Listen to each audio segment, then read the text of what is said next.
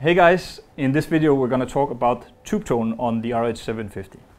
The TubeTone knob sits right here, right next to the master level, and TubeTone is originally designed for the RH450, the little brother of the 750.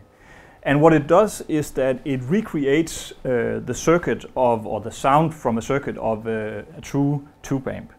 Now the thing about recreating tube amps or giving you tube sound per se is that you can't just do one tube in a preamp or one or two tubes in a preamp to recreate that. You have to simulate or recreate the sound of the entire preamp, but also the power amp section.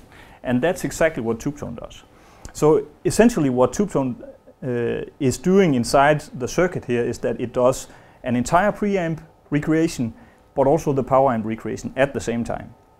Now to keep it simple, we put it down on one knob that goes all the way from just a little bit, just a touch of the sound and the nasal kind of mid-rangey sound that you typically get from tube amps down here.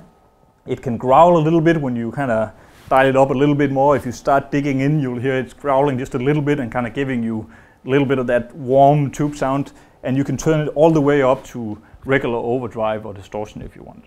So a very, very powerful knob that gives you the ability to dial in the amount of tube tone that you want in your bass sound. So that's TubeTone.